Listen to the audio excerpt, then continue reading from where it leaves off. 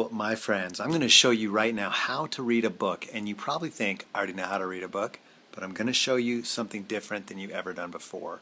And first, I'm going to tell you a story about Henry Ford, who said that why should he memorize a bunch of useless facts when all he had to do was press a button and he could have those facts at his fingertips. That's the story. We have the same thing, right? The internet. And it's a different way of thinking rather than what we were taught in school. So I'm going to show you right now. So I've got this book right here. It's called The Power of Starting Something Stupid by Richie Norton. And this is I think this is the best business book I've read in the last, 5 years, 10 years. It's worth picking up. But I'm going to show you how to read it in a different way. First thing you want to do, you want to make sure that the author that you're reading actually knows what they're talking about. Sometimes you can pick that up just from the way that they're talking. You can tell whether they're sincere or not. Everyone's got that power. But here's what you do, right? Okay, here's the power of starting something stupid. How to crush fear, make dreams happen, live without regret. How to crush fear, make your dreams happen, and live without regret. That is important to learn.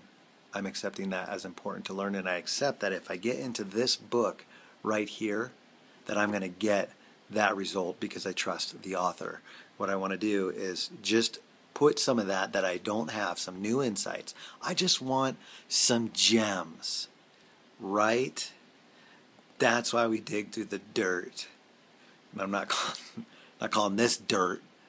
I'm saying all the crap, the media, the marketing, everything inundating you, your thoughts, your regular thoughts. I got thoughts that they're just like, they're not dirty, they're just dirt. They're not valuable thoughts they're just not worth much. You want to get the most valuable thoughts over and over. You want to increase the value, and that's how you increase the value of your life, right? So simple. So you take a book like this knowing that you are going to crush fear. Sounds good. Make your dreams happen and live without regret. Okay? That's what we're doing. So are you already crushing fear? Are you already making your dreams happen? Are you already living without regret? And can you do that better? That's why you're getting into the book. Now, here's what most people do, right? They start on page 1 and they start reading the whole story. Well, that's awesome. And the author has a lot to say, but in some ways it's not awesome. And I'll tell you 2 reasons why. One, the time that it takes to read a book all the way through is typically time that you should be taking action on something. It's tough to read a book all the way through. And you obviously want to take time to be reading, sharpening the saw and getting those thoughts in there. But I can read in 15 minutes what I would sit down in 2 hours and read and get the gem and leave the book and get the same result in 15 minutes rather than 2 hours. So here's how it goes. So now we know what we're doing. We are crushing fear, making our dreams come true, and living without regrets. Make dreams happen. Right? So this is a resource. And you can take this if you're learning a new profession.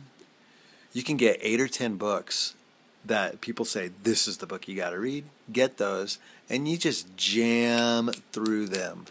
And it's not speed reading. You're not necessarily reading every page. You can just straight go for the highlights, right? And then you can just start opening this stuff up. You got the forward. Stupid is the new smart.